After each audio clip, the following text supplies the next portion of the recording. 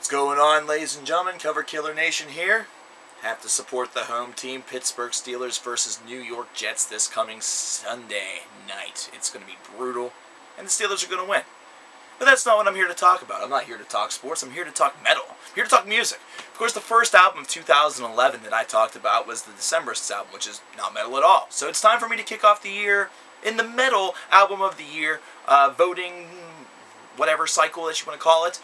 And I'm going to start it off again with something different. Something that I didn't get to talk to very much, or really I think at all last year. It's power metal. Yeah, Stratovarius has a new album out here in 2011. In fact, it was released today in North America, entitled Elysium. And Stratovarius, if you aren't too keen or you don't know too much about this band, well, I'll give you a very, very brief little synopsis about what they're all about. They're actually one of the more important forefathers and frontrunners in the power metal, the neoclassical metal, and the progressive metal game. They really combine these three styles very beautifully, and they've done that a lot more in their recent years. However, they have been seen as one of the most important power metal bands because they have dated all the way back to the inception of the genre in the 1980s. They are listed amongst bands such as Halloween as extremely important factors in this genre's development, its growth, and its popularity, especially in Europe. Now, with the new album here in 2011, if you don't know your recent history, one of the core members is no longer part of the band, but that was true also of 2009's Polaris. I'm not going to get into the deeper, darker history behind all of this, of all the stunts and of all the different personality conflicts, because that's all something you can Google or Wikipedia, and it all happened in the past before this album even was thought about, so we're going to get right into the music.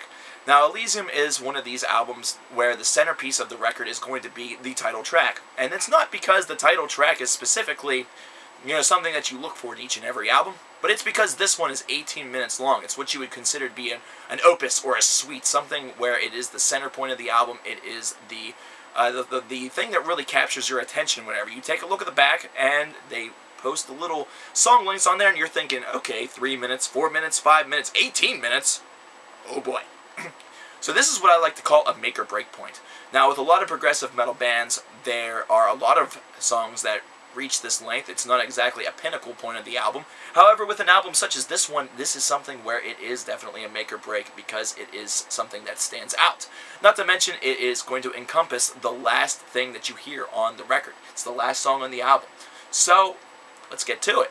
The title track, Elysium, and the rest of the record. Now, whenever you think of Stratovarius, you will traditionally think of the power and the neoclassical side, unless you think of the more modern age, where it's a little bit more progressively enchanted, especially with the flowering keyboards, and that's something that is very apparent on this album.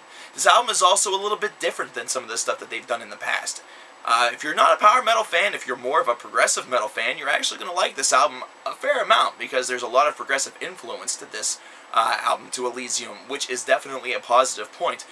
Because a lot of people may see power metal as a little bit cheesy, not to mention as one of those everything sort of sounds the same type of genres, which I'll agree to a certain degree. There's a certain reviewer out there who I'll pimp out right now, Doug Music Reviews, D Music Reviews I believe his channel is, that would definitely disagree and say that each of them have their own individual characteristics. However, that's for him to tell you, not for me to tell you, because I'm here to tell you about this particular record.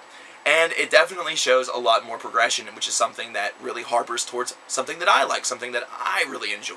And Elysium itself, the center point of the album, that last track really does this well. This is a really, really good song. They definitely took this song, they took the 18 minutes and really knocked a home run, knocked it right out of the ballpark here with this particular song, because it's very well crafted. It's crafted in what I would say to be 4 different parts.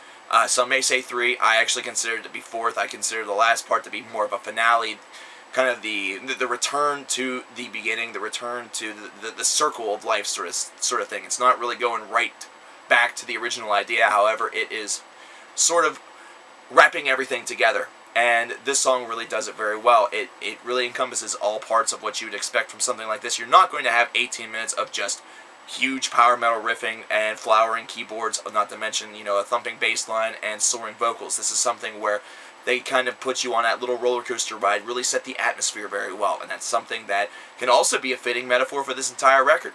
This is a record that will have all of the above. It will have your flowering keyboards maxed with the power metal riffing with the soaring vocals. However, it's also something where they're able to take it down a little bit, kind of go a little bit more passionate, a little bit more, as some people say, ballady, but I actually consider it to be lower key, lower tempo, slower songs where they're able to really show and convey the emotion. And the emotion is very important in power metal and also in progressive metal. So whenever you mold the two together, you have to have it, else you're not going to have a strong record. You're going to have something a little bit bland.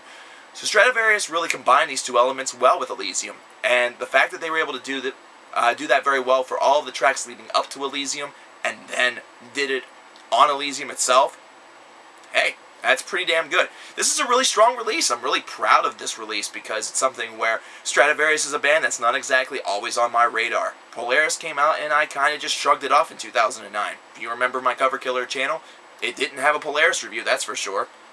But Coverkiller Nation sure as hell has an Elysium review, and it's well deserved because this is a strong album.